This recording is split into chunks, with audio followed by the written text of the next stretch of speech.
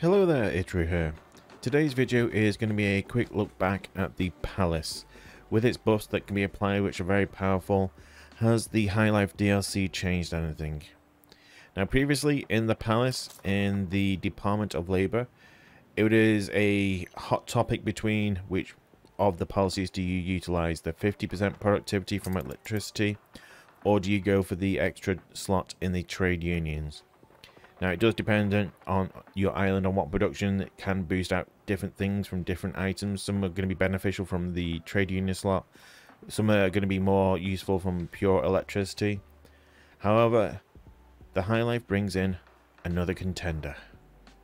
And that is extra goods from heavy factories. So if we have a look here, affects all heavy industries in the range connected to trade unions. And you can get extra goods. Now that does not mean that each of your heavy industries buildings are going to proc all of those. How it works is which of the heavy industry buildings it is, it will proc the associated material. Like a steelworks, something to do with steel, will actually proc steel. However, steel beams, if you're making steel beams, you'll be procking every third cycle steel beams for free. And again, that goes same for the elevators and biscuits and typewriters. Any of the associated production, you're going to be procking every third cycle one item for free. So is this better than the electricity or the trade union slots? We'll have a look at it now. So the first thing you're probably asking, so what exactly are the heavy industry buildings again? The easiest way to understand which of the heavy industry buildings are the ones that are producing pollution and contributing to negative attractiveness are heavy industries. And the easy way to check that is to go back and check my video that I did in regards to negative attractiveness. But TLDR, anything that is saying negative attractiveness when you actually highlight the building, like there, or if the actual building, when you actually have it placed down, is producing black smoke, not white or grey smoke, black smoke, it is producing pollution and contributing to being a heavy industries. So it's going to be anything to do with steelworks, brassworks, the cab lines and stuff like that, and all these steelworks over here. Now if we have a look at the buildings over here, which are going to be some of the tourism stuff and the Highlife items, over here we have an assembly line producing black smoke. We have our artisan workshop, which is grey smoke or white smoke, not going to be contributing to pollution, so it's not heavy industries, unlike the assembly line, and the chemical plant as well. So out of the season 3 buildings, the ones that are producing heavy industry items are the chemical and the assembly line. So how does that equate to actually how much we're going to be getting? An important thing to remember here, extra goods don't actually require any workforce to do, and they don't require any extra input of items. They are just procced magically out of thin air. Now this island here is more of a cultural and population center. So the actual number of production buildings I have over here is fairly limited for heavy industries. So the numbers over here are not going to be particularly high. So if we have a look at the Palace, what we're currently running at the moment, we are utilizing 50% productivity.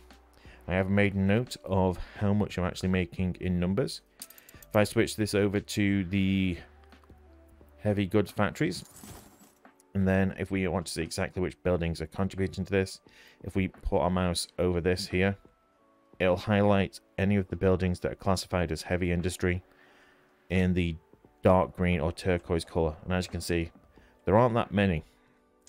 We have a few over here. This is the biggest cluster over here. The rest of the island is not particularly heavy in heavy industry, so we're not going to be utilizing this at all. Whereas the electricity is going to be contributing to everything production-wise everywhere. However, if we are just looking at the tourism and the industrial stuff that we're going to be utilizing for the actual expansion, we can check our numbers now. So, just to reiterate, we are utilizing heavy goods. We're going to control and Q. The first one we'll have a quick look at is the steel. Now, utilizing the heavy goods, we are producing 136 tons. Whereas utilizing the plus 50% electricity, I was actually producing before 116 tons. That's 20 tons of free steel that we've produced. Again, in the steel beams, we're producing 50 at the moment. Before, with just the plus 50% productivity from electricity, we were utilizing and producing 44 tons. So that's 6 tons extra. Another useful one, an interesting one, is the coal. So if we have a look at the coal here, I'm producing 70 tons of coal, and that is through the coal mines. And before, I was producing 78 tons. Now this one's a different one, as the coal mines aren't classified as heavy industry, but they will get a boost from the actual electricity. So I was getting from the mining more coal utilizing the other policy. However, if I was utilizing charcoal kilns, then we could be getting even more goods and coal from there, because they are technically classified as pollution buildings and would actually contribute as heavy industries. So if you were actually using charcoal kilns rather than mines, you'd be getting extra goods there. The brass, I'm not particularly producing much brass on this island. Again, that would be brass from anything that is producing brass. That could be anything in regards to like the gramophones or the cab line productions or the steam engines. At the moment, I am producing 7 tons previously, and I was producing 6 tons. Now, oil is another one that is technically classified as pollution.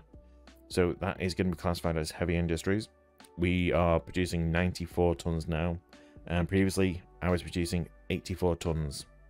So there we go, that's 10 tons of oil for free, with no extra production down at all, for free. Now, if we have a look at the tourism and the Highlife items, this is going to be the more interesting one, as these are, if you're going into the Highlife, you're going to need a lot more production of these sorts of goods. So the first thing we'll have a look at is, if we can find them, the elevators. Now remember, elevators are extremely useful for a couple of different reasons. One, upgrading, and the other one is trading in the network. I'm producing 105 tons at the moment, whereas previously with electricity, I was producing 86 tons. That's a big difference in the heavy industry policy here. Now the typewriters, I'm producing 35 now. Previously with electricity, I was producing 32 tons. Another big upkick was the biscuits here, producing 156 tons, whereas before it was 128 tons. Remembering, this is all free goods that you could be utilizing. So if you had an island that was dedicated to just these sorts of goods, and you're utilizing extra free goods as a policy on the island, you could be saving a lot of production and a lot of input items here, and saving yourself a lot of money and time. Another one is the lacquer here, 159 tons, whereas with the electricity policy, I was producing 139 tons. There's 20 tons of lacquer. And again, this isn't just the tourism items, it isn't just the Highlife items, it is also affecting the tourism stuff as well. So if we head back over to here, it is also affecting the shampoo. I'm doing 8 tons now, and previously I was doing 7. The lemonade, 24 tons. I was producing 21 tons with electricity. And souvenirs, 38. Previously, it was 33 tons. So if you have this policy utilized on your islands that are using heavy industries, it is technically the best policy in the palace to actually use these days. So you have even more options and even more input on the arguments of what is the best policy from the palace. Hopefully you enjoyed this video. If you did, do appreciate any likes on the videos and any subscription to the channel.